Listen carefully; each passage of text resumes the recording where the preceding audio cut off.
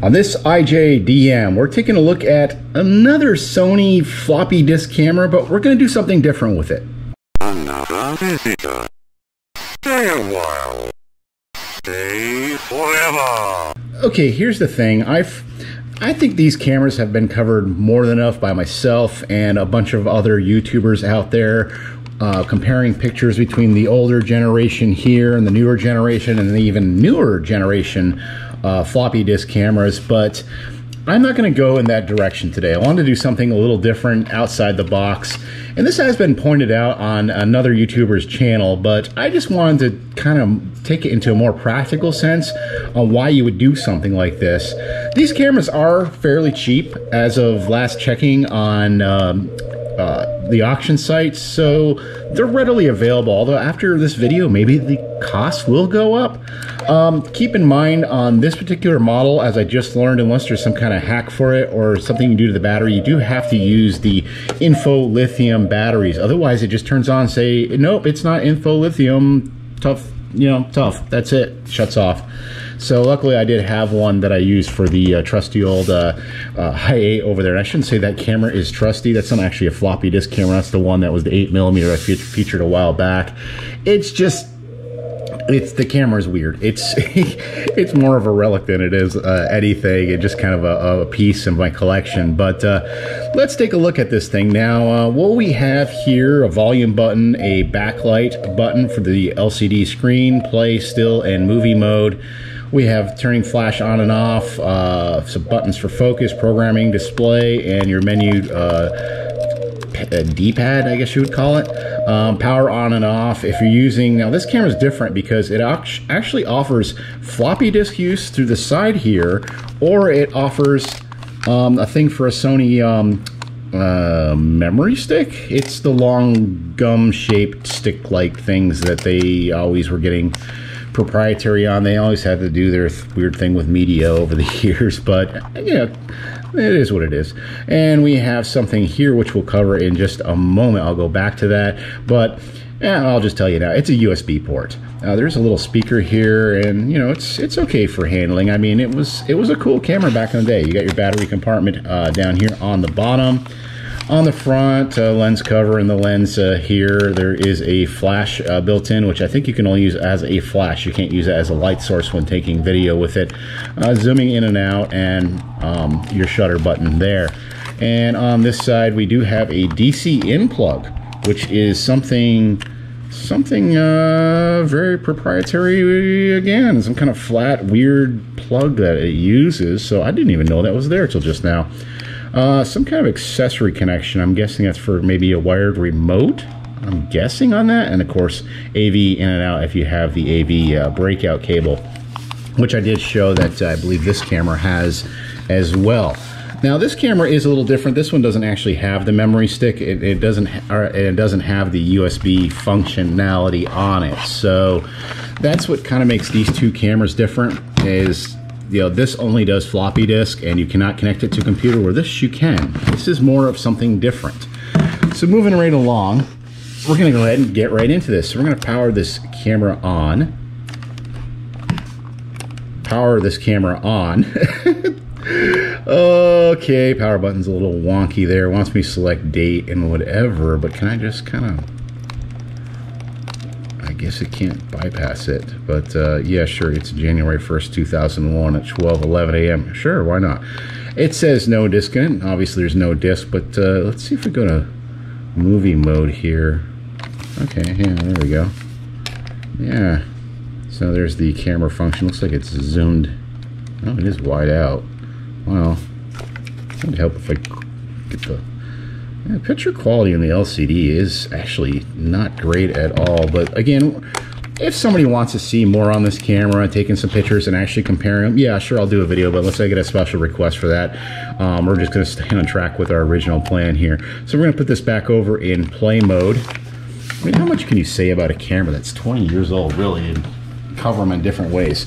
We're going to pull out a laptop. Now, I'm using Windows XP because it was more fit for the era than going with my Windows 10 machine, and I think there's an issue with floppy disk drivers and doing that sort of thing with the doing that sort of thing with actually putting a floppy disk in and it reading it. I haven't figured out the secret on it. I'm not sure if it's a special drive you need or whatever. Okay, we got Windows up. So the question is, and I've been wondering, is the thing with these is they had a super fast floppy drive. It was probably, what, maybe the third or fourth evolution in floppy drives. Don't quote me on that.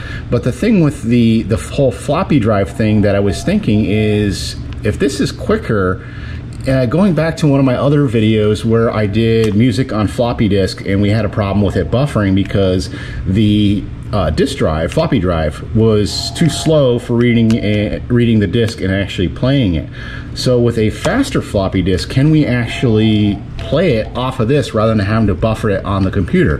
Well, we're going to try that out in theory today by using a USB cable.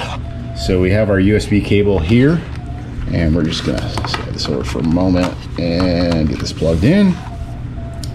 And then right here is where the USB connects on the camera, if I can get it out of there. And we're just going to plug that right in there. So there, we should have an external floppy disk. Very cool. Now, somebody did give this to me on loan, and I'm actually, after looking at it and playing around with it, I actually wouldn't mind having this as an extra floppy disk reader, but I'm not sure if you can write to it, and we are going to try that real quick in this video. So we're going to go ahead and, because this is meant just for photo and video, storing them on disk. So yeah, it prompted something right away, and I do have an MP3 on there that's fits on a floppy disk. So let's just see if number one from the movie Real Genius plays. We'll just play a few seconds of it and see. Okay, the speaker's really low on this laptop, but yeah, it's playing. It's not buffering. I mean, if I try this on one of the old machines, well, there's a little bit of a buffer, but yeah, it's a lot smoother. The other one, I think maybe we got a few seconds out of it. Yeah, I mean, it's playing smooth now. So we had that one little buffering thing. So yeah, that does work. So I can technically do that. Giant weird jump cut. I know it's because I've been having issues with my GoPro, and this is actually, believe it or not, the third time I recorded this portion of the video. It just stops recording. I don't know if it's the battery. Anybody has any comments on that, why the GoPro 8 keeps doing it? It's had its firmware updates. I've done this and that with it, reset it. It just seems like every once in a while it gets in a mood and it just doesn't want to. Anyhow, let's go back to what we were going to do next, and that is to test the write speed and read speed of the actual floppy disk thing here. And I do have the file on there, but we're just going to go ahead and overwrite the file and see how quick this thing copies over. So let's just do a comparison here. We got the file here, so we're going to just drag it over and say yes, we'll overwrite that. And yeah, wow, it says 40 seconds, but it is going a lot quicker than 40 seconds. I mean, you can time it just based on the time code on this video, but I mean, look at this. It is just super duper quick. Now, just, you know, for comparison, I do have, I can't seem to get the disc out of the camera. It's because it's got this wonky safety latch thing. Something I don't care for. I wonder if there's a way to have it so that doesn't function. It's the only thing I don't really care about. But we'll take the same disc and we'll go ahead and use this on this. So we'll go ahead and put that in there.